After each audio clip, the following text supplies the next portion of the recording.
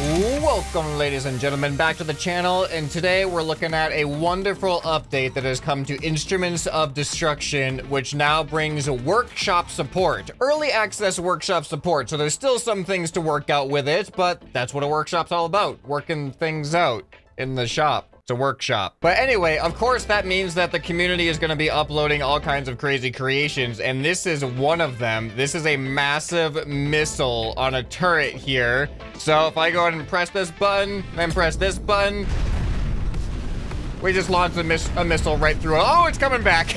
Oh, it's going to... Okay, and there it goes. Wow, that looks epic. That, like, legitimately looks like a spaceship taking off now. Bye.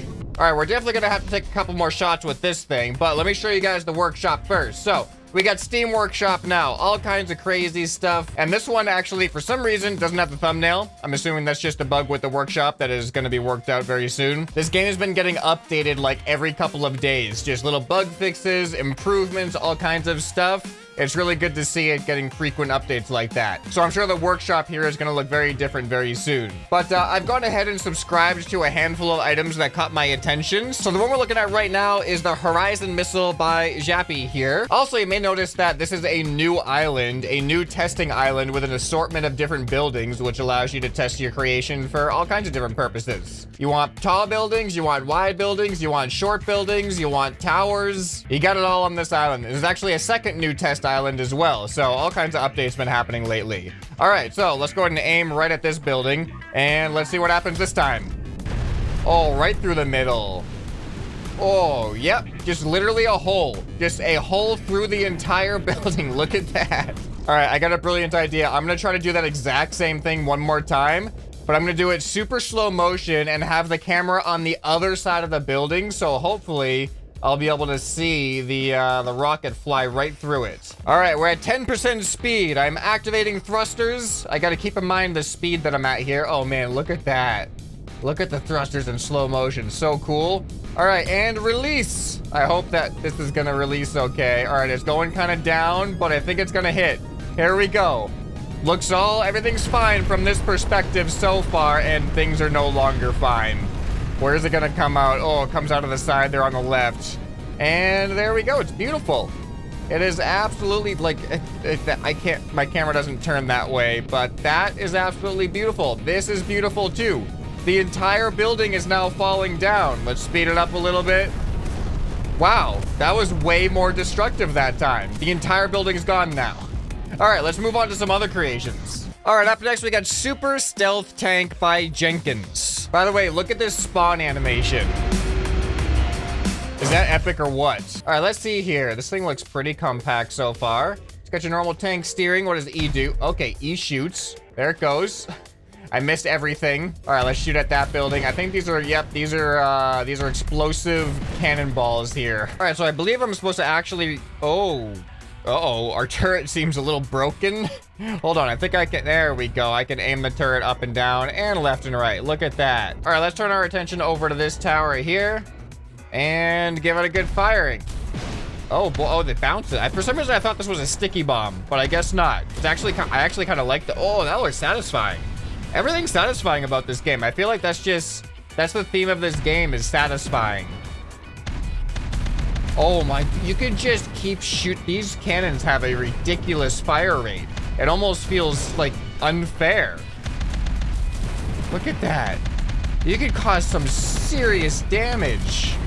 I mean, case in point right there. All right, this game's dangerous. This game is dangerous. It's got too much satisfaction levels. All right, so this build is pretty straightforward, very aesthetic, very well designed, good use of wedges on this thing. Let's look at something a little bit more unusual. This is by Raramulam, the Mantis 2. Oh boy, here it comes. Whoa, look at this. All right, this looks like it's gonna be interesting. Another, oh, look at that steering. Oh, this thing looks so cool, doesn't it? All right, we definitely got some other buttons. Oh my goodness, that looks deadly. That's a lot of force. Oh man, there's overdrive blocks on the hinges themselves, causing them to go so much faster than normal. Look at this. All right, how much do you want to bet this is just gonna go straight through to the other side of the building here? Oops. All right, well, that was an accident. Oh, I'm so sorry. Is this whole building gonna collapse right now? Well, the answer is yes, because we're gonna do this. It's devastating. I'm surprised that the building's still standing, to be honest, or like what's left of it. This is so effective. See, now this is some originality and ingenuity. Yeah, I definitely feel like construction machines, we're gonna see some strong innovations in the future of demolition equipment now that this game exists. Demolition engineers, take note. Just use the workshop from this to inspire your next generation of demolition machinery. Oh man, this is great. Imagine seeing something like this in real life. I know it will violate all safety standards and be a very, very dangerous vehicle to ever have in existence. You know what they should have? You know how they have BattleBot competitions? They should have demolition competitions, not with like, I'm not talking about using standard demolition machines and who's the best at using them. I'm talking about creating unique and effective demolition machines. Effective purely for the purpose of demolition. No safety, no safety taken into account as far as like collateral damage or anything like that. We'll create an arena that is safe and you can just destroy whatever you want. This is a competition I would pay to see. I just want to see machines like this in real life send rubble flying through the air. It saddens me to know that that will never happen, but the thought is nice. Okay, up next we have Doomsday Machine by Suit Leopard. I have not looked at this one. I have no idea what to expect. All right, how much of a Doomsday are we? Oh my goodness.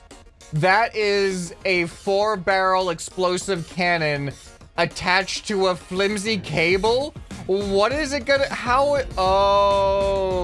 okay, that does not quite work how I thought it was gonna work. The truss is spinning faster than the actual cable is spinning. The connection point seems a little odd on this one. All right, well, I'm assuming T is to activate the cannon, so here we go. Okay, I gotta keep pressing the button. Oh my goodness. You know, it's doing a kind of terrible job at hitting the actual buildings. Oh, I'm starting to tank the frame rate with all these cannonballs flying all over the place. All right, remember when I said it wasn't doing a great job at hitting the buildings? I've noticed a sudden lack of buildings on this island, so I think I'm gonna take that. All right, let's stop. Stop with the cannonballs. Explode. Finish exploding, please. There we go. Are we all done? No, there's still explosions happening. And there's literally no building left. It's just rubble.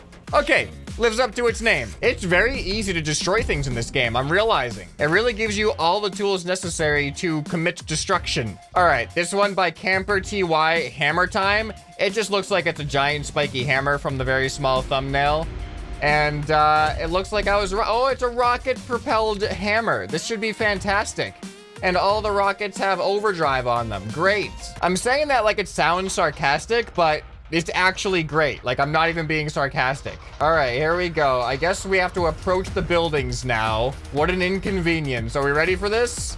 Here we go. In 3, 2, 1, hammer time. Whoa! I didn't know it was gonna be a transformer. What? All right, can I bring the hammer back now? There we go. I want to see what... Wow.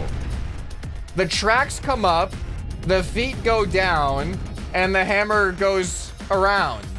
That was amazing. I really did not expect that. I was like, how do I put the stabilizers down? I don't see a way to do that, but it's all hooked into one button. All right, this should be good here. Okay, I somehow missed it and got all of it at the same time. That was kind of odd. Oh, I'm just noticing. Look at, there's like cushions to catch the hammer, like suspension. That's pretty nice. All right, time to say goodbye to this building, but we're gonna say goodbye in slow motion here. 20% speed. Now we can actually see the transformation happen pretty easily. There goes the hammer.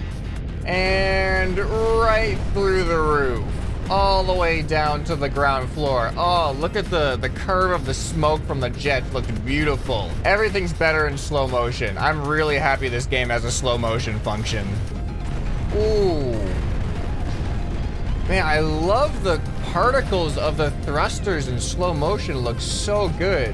Oh man, look at this side of the building. All right, let's bring up the speed a little bit more back to normal. There we go. Super satisfying. Okay, so here by Durgan, we have giant jackhammer. Seems pretty self-explanatory. I want to see what a jackhammer looks like in this game. A giant jackhammer at that. Oh my god, that is a menacing looking jackhammer. I don't know why, but for some reason, having a jackhammer with a round metal ball instead of like a peg, it's a little bit more intimidating. We can move that up into, oh, ooh. Oh, that's satisfying. And look at, interesting choice having the rope there. I wonder if the rope is actually doing anything, like if it's actually stabilizing it. I don't know. But we ready for jackhammer time? Here we go. Oh, I gotta hold the button down. Oh my goodness, that is a violently fast oscillator. I mean, it's a jackhammer. That's exactly what a jackhammer is supposed to do. It is so effective though. Here, let's go ahead and look at it. It's like a knife through butter. Oh, it's great. It's just a very small area of effect, which I guess is good for precision demolition. You can just take out specific walls if you want to. Like what, to take out this wall right here. Ready? There we go. It's very, very precise. As precise as you want it to be, or as widely as destructive as you want it to be, as you can see. There we go, just turn through the building. Wow. I love the look of the arm though, how like the wedges coming together and they open up. Well, there's one support beam and we're already right through. Instant destruction. Right on contact. Gonna go through the tower as well. Might as well just keep going. Oh man, those metal bars actually gave me some resistance. Oh, and there goes the whole tower. The whole top's falling off now. Here, let's get a better view here. Look at that. The slow motion just makes it that much more epic. All right, putting it back to normal speed. And it just falls apart when it hits the ground. So satisfying. All right, very well built on the arm there. And it's cool that these pistons have an oscillate mode. And he attached an overdrive thing to the piston. It's just like the overdrive should be default at this point. Everything has an overdrive on it just because, you know, more destructive. Okay, this one, I'm really curious about this one. This is called the compactor. It says use this vehicle to turn buildings into dust. Expand the vehicle. Get a structure inside of the cage and close the door to compress it. So I feel like we're just gonna we're gonna crush a building. It's a building crusher. Okay, this is actually a lot bigger than I expected it to be. We got spikes all around this thing. These are all pistons. Whoa, okay, that's fast. That's really fast. All right, so we gotta fit a building inside of here because it doesn't compress any more than that right there. But look, it makes us jump up in the air. Are we gonna be able to control this thing? All right, this tower is a little bit too tall, but you know what? I'm just gonna take off the top like that. All right, so we do that. Then we can close the door. There we go. All right, are you ready? I really don't know how effective this is gonna be, but here we go.